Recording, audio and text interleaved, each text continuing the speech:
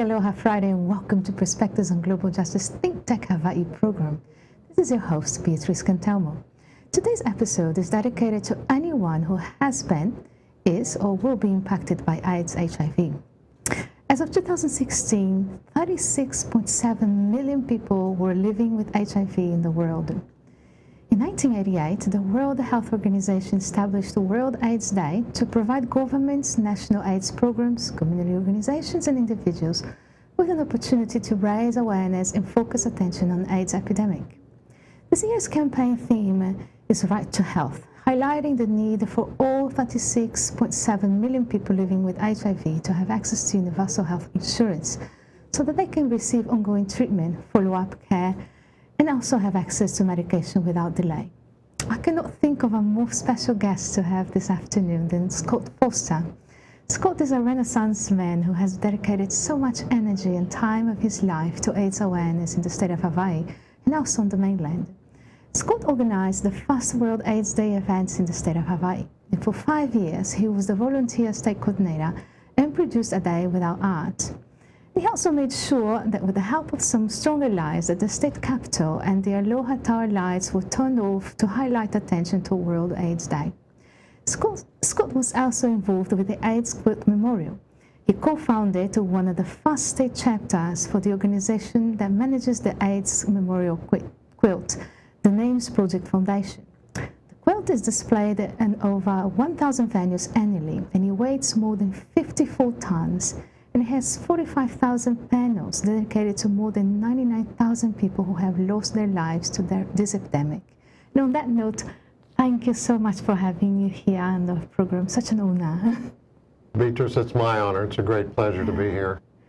So, here we are, 2017, and World AIDS Day, which for many people who are living with this epidemic, it's every day. But we have one day a year to highlight, their needs and also do more education and awareness building, not only on the epidemic itself, but also the need that we have to come together to support our brothers and sisters who are afflicted by it and their loved ones as well, because we never can stress enough that this is an illness that impacts so many people, not just the person who's directly infected by it. So to give us our viewers a perspective, what was it like before World AIDS Day, before 1988? What is your recollection? What was happening in Hawaii? What was happening in this country? What was happening with the LGBT community? What was happening with your friends? Wow. Okay. It's a loaded question, isn't it? 1984 was when it first came across my radar. I was living in my home state of Oklahoma. We were very active. We had quite an active LGBT community in Oklahoma because so much had happened nationally. The women's movement, the black civil rights movement, the LGBT community was organizing. We were all under attack, and it just all seemed to come together with the social revolution of the late 60s and 70s. And so we were prepared on a political side in Oklahoma to deal with almost anything we thought. And then came AIDS. And because the community was organized there, and I was one of the founders of the first political organization in Oklahoma. Now this is in the 70s. The Anita Bryant campaign, Harvey Milk was assassinated. All those horrible riots were taking place. It was a very tumultuous time. So when AIDS hit, it took us all blindsided us. Yeah. Long story short, I moved to Los Angeles for 2 years in '85, I guess it was. And that was not a happy place to be because, of course, AIDS was a terminal diagnosis. There was, and quickly, there were no drugs. They didn't know what to do, how to deal with it. And I just had to get out of Los Angeles. I couldn't be there. So so a friend of mine suggested I try Honolulu. So I came to Honolulu. Oh, lucky for us. And only to find out that there was no LGBT organization here to speak of. There was a tiny, tiny little, it was called the Gay Community Center, and a handful of people who were grappling with the tsunami of problems that the revelations about AIDS was bringing. So what were kind of the highlights back in the day, when AIDS came out, and what were the things that were being talked about it in this community? Well, that was the problem. They weren't being talked about. Really? Now, there were some, the Life Foundation had been founded a couple of years before I got here, and they were doing great work. But to their credit, they did not promote the fact that it was mostly gay men that had put it together, and certainly a lot of women later on, but it was never considered a gay organization, So they had the latitude to sort of begin to speak on the issue with more clarity than was being done here. I was able to help amplify that by founding the Hawaii Gay Community News. And that's when I began writing seriously about the issue here in Hawaii. Many people are surprised to learn that, I've forgotten his name, but the editor of the, I believe it was the, I don't know, it was the Advertiser or the Star Bulletin. In those days, they were separate newspapers.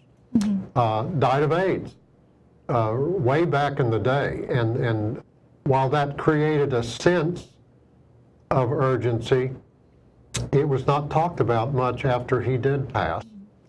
So the Gay Community News became really the voice of the community about AIDS issues. And it's so interesting you mentioning that, is that I grew up, most of my formative years were spent in Brazil. So 80s, I was a young teenager, and also the same secrecy, the same lack of information, and when somebody would die of the disease, the stigma was so strong. Yes, it was. That people would go through great lengths to describe the health complications, but never attach the name to the actual diagnosis. And the health complications were myriad.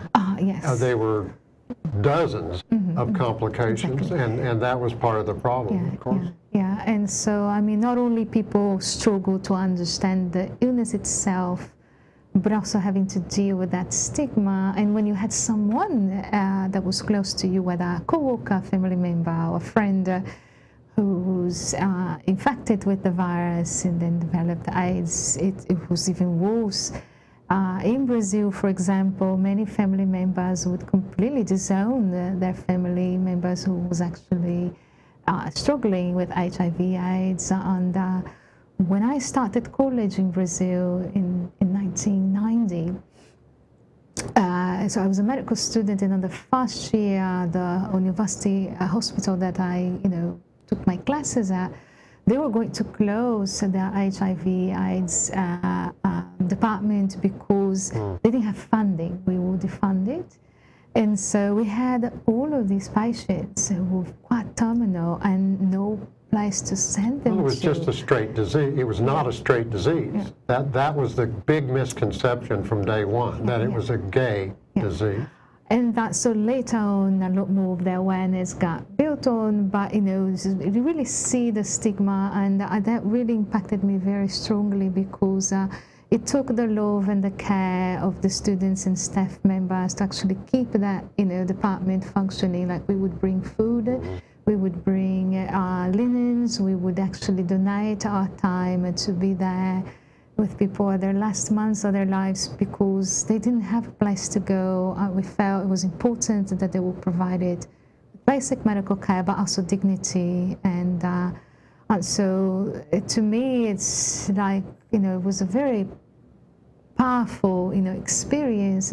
But I think of people who were not, born or who do not remember, how this started, Well, how different it is nowadays. We had no role models. no gay role models. When Liberace died, he had denied that he had AIDS till the end. Rock Hudson denied he had AIDS till the very end, and I don't think either one of them ever stepped up and said, I have AIDS, be careful. When Magic Johnson came out positive, that was when the game changed, because he, of course, was loved and famous because of his basketball skills, and for him to come out positive, it changed the whole game. All of a sudden, people realized, oh, this isn't a gay disease, or maybe Magic Johnson's gay. Well, does that really matter? It doesn't really matter, yes. But it allowed me to, after 10 years, to step away from it. In fact, I wrote in the newspaper, if the straight community doesn't get it now, they never will. I'm done with it. And I had to get back to my life, because I had given literally 10 years, a full decade of my life, to raising the awareness. So here in Hawaii, when you moved here, you found that new calling out of need, really, because there was not much of a foundation to really support local people and people who adopted Hawaii as home also. So what was it like, like the very first years of World AIDS Day, for Hawaii? Because I think it's very important to think from a local perspective. Did people embrace it? By then, the world had changed, and AIDS was much better understood. And again, we had the Life Foundation. Hawaii had done some rather amazing things. There was the Governor's Committee on AIDS under Governor John Hawaii, and which was rather special. That was unusual that a governor was taking the lead. And out of that came, and I was very pleased to be involved in passing the needle exchange program, the Hawaii Needle Exchange program, and working with several of the people that I went on through the years working with World AIDS Day, for example. Pam Lichty was one of those great people. There were several others. And so from that hui of people, when World AIDS Day was announced initially, I was still writing for publishing the Gay Community News. So I had the mechanism to promote it. And by then we had the media relationships who were talking about it. So it was easy to do because we had those leaders in place. Turning the lights out on the Capitol and Aloha Tower. I didn't have to do that. I just called, and I'll think of the lady's name in a minute. And she worked in government, and she arranged that. Someone else, we met once or twice on it. A day without art was another part of that. And we had many art galleries throughout all of Hawaii who either took pictures out of frames and left the frame and put in the banner "A Day Without Art," or draped black material, "A Day Without Art," just to imagine, try to force people to imagine that all of the great entertainers and artists who AIDS was taking, Alvin Ailey, the great founder of the great Alvin Ailey Dancers, the magnificent black dance troupe that still goes on today. He died. So many of the artists and dancers and singers and Broadway stars were dying. Rudolph Nureyev. So by then it was easy to publicize, and it took off. I did it for 5 years, and we built it from just a small commemoration to what it was a real event. And the news covered it and all of that stuff. So I started small and... yeah, but it was easy because we had come through all the rest of it and set up the groundwork for it. And now, World AIDS Day for me, I will be going, and as I told you, you're going to join me tonight at 6:30.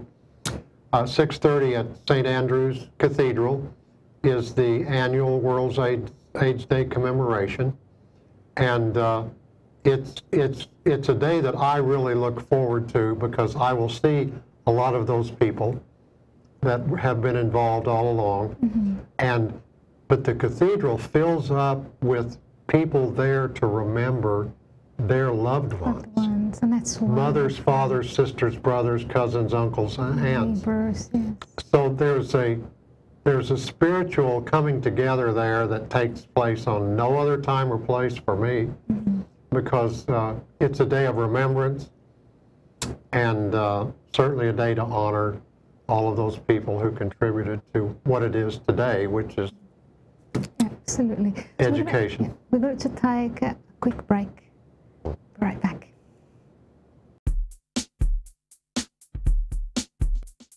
I'm going to the game and it's gonna be great. Early arriving for a little tailgate. I usually drink but won't be drinking today cause I'm the designated driver and that's okay. It's nice to be the guy that keeps his friends in line, keeps them from drinking too much so we can have a great time. A little responsibility can go a long way cause it's all about having fun on game day. I'm the guy you wanna be. I'm the guy saving money. I'm the guy with the H2O and I'm the guy that says let's go.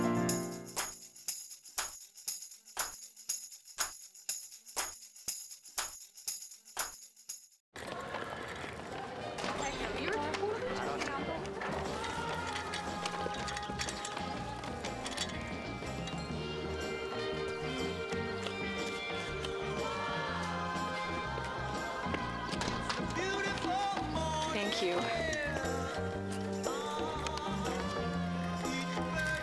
Kindness.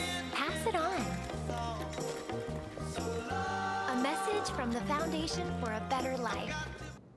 Welcome back to Perspectives on Global Justice ThinkTech Hawaii program. This is your host, Beatrice Cantamo, and we are back with Scott Foster. So Scott, we had a very beautiful assembling of pictures that we're going to show to our viewers. And I would like if you could give us a historical background of what these quilts were like and how they got started, and your role to not only have one of the first chapters in the nation to assemble and display these quilts, and also helping with the very first exhibit in Washington, D.C. So, Rob, can we see the first picture? Look at that, how marvelous. That's, of course, on the mall. That the quilt was covered completely from the Capitol building to the street that separates the mall from the beginning of the Lincoln Memorial. It was to see that day, and I was there. The quilt was been displayed, I believe, 4 times in Washington. I was there for 3 of the 4 presentations. For it to grow to that just in a few years, 5 years maybe, was astounding. And of course, we had a display here in Hawaii too. We were the first state in the nation to actually display the quilt. And it was at the Blaisdell Exhibition Hall, and an amazing experience just being involved in it. I first heard about the quilt when Cleve Jones from San Francisco. Now, Cleve Jones was a close ally and Harvey Milk's staff. So when Harvey was killed, that was long before the AIDS epidemic, pandemic, Cleve had tried to memorialize some of his friends who had died of AIDS with cardboard, pieces of cardboard that they put up on a wall, and it occurred to him the quilt project came from that. From that. And so then the quilt project began. Maybe a year, 18 months later, several of us heard about it in Hawaii. We thought how great it would be to bring it here.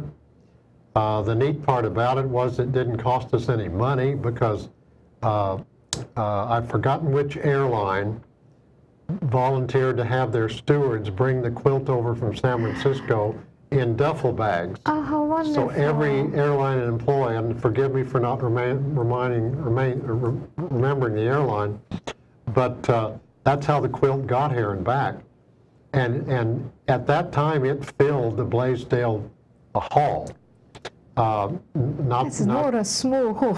Well, not the arena, the building between the theater and the round part. It was filled, and of course we didn't know whether people were going to come or not. You always worry about that. And so what was it like? Did people come and respond to the... that was the great memory for me, was seeing, it was over 10,000 people came. And we just had it there for a day, really. And there were, I guess what's most memorable, it wasn't, of course there were gay people there, but it was mothers and fathers and uncles and aunts and young couples with children and strollers. They all came. I couldn't even begin to tell you how thrilling that was. And I remember just standing back thinking, whew, thank goodness they're coming. So the quilt worked its magic in Hawaii, as it's done everywhere it's been displayed. Right. And it is pure magic, just seeing it. And of course, a lot of, we also made quilts here for people. And during that exhibition, I think we added 40 quilts, could be wrong, but 40 quilts here. And then throughout the next few years, I've forgotten how many. My close friend, the late Tommy Aguilar, we made a quilt for Tommy. Tommy was an original member of a chorus line, the Broadway cast of a chorus line. And Tommy died of AIDS, another artist we lost here. A lot of love went into the making of that quilt. Oh, yes. Oh, yes. And left in stories and tears. There was one that stands out, and I've forgotten his name, but the director of the Hawaii Children's Youth Theater had died of AIDS. And his staff and volunteers called me and said, is there time to do it?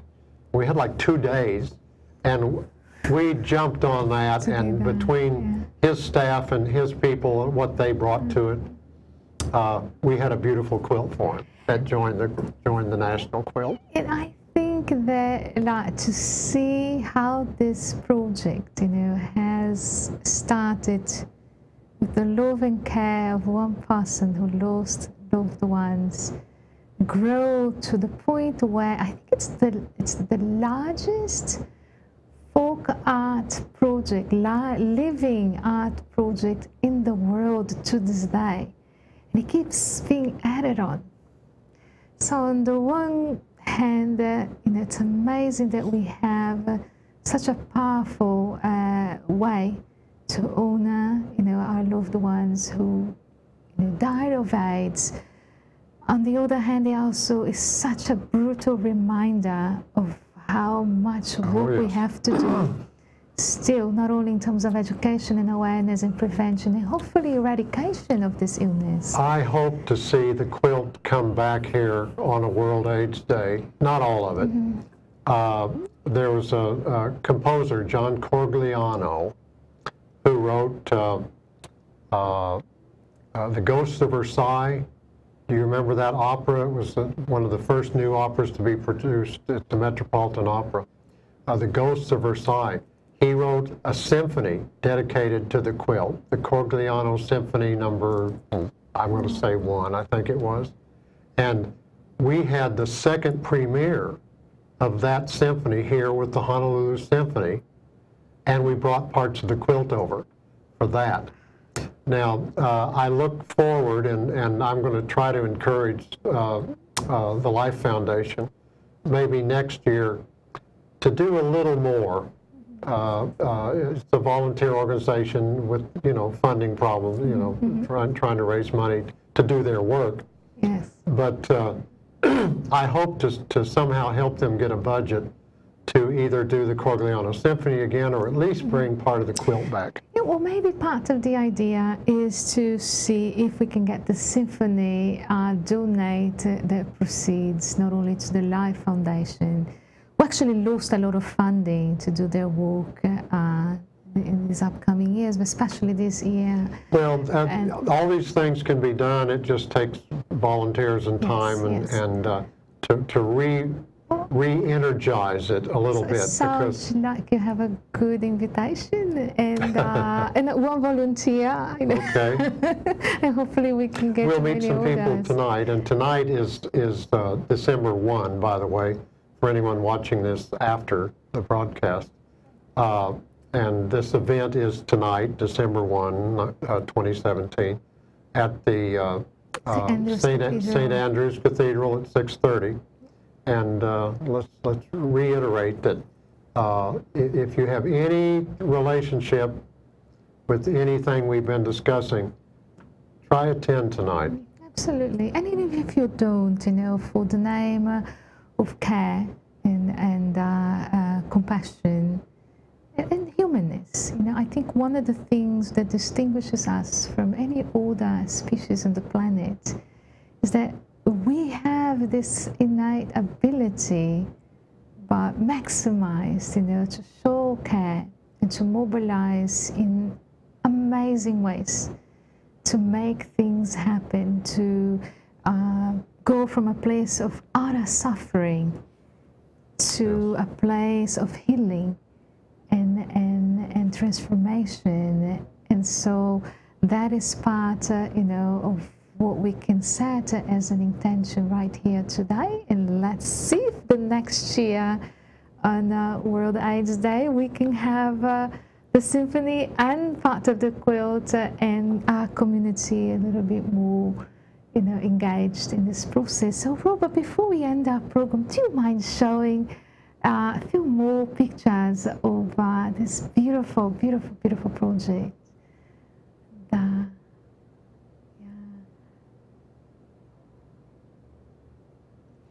That was a postcard. It's so powerful. And that's my favorite. That gives a scale. Yes, we'll keep it there. So I can't believe how quick, our program is coming to an end.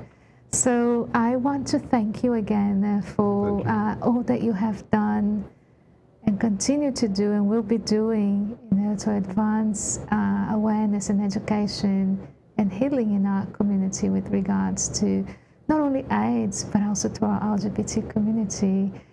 And I'll just turn the mic back to you. Would you like to share a few more words of wisdom with us and with anyone wisdom on the fly. Who is watching I think the reason I stay at least peripherally involved is simply because education's got to continue. The numbers are still growing. People being reinfected or infected by the virus that shouldn't be. It's just no reason for anyone to get AIDS now.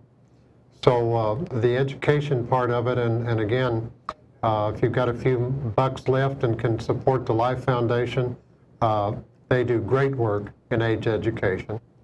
And I would encourage anyone that has the time or money to volunteer and contribute and support the work of the Life Foundation. And Paul Grossbeck is one of our unsung heroes. He's retiring now. He's been with the Life Foundation for many years, and he will be receiving an honor tonight, by the way, also. Paul Grossbeck, thank you. Thank you. Well, and that concludes the end of our program for today. And thank you so much for watching us, and I hope to see you back next Friday. Until then.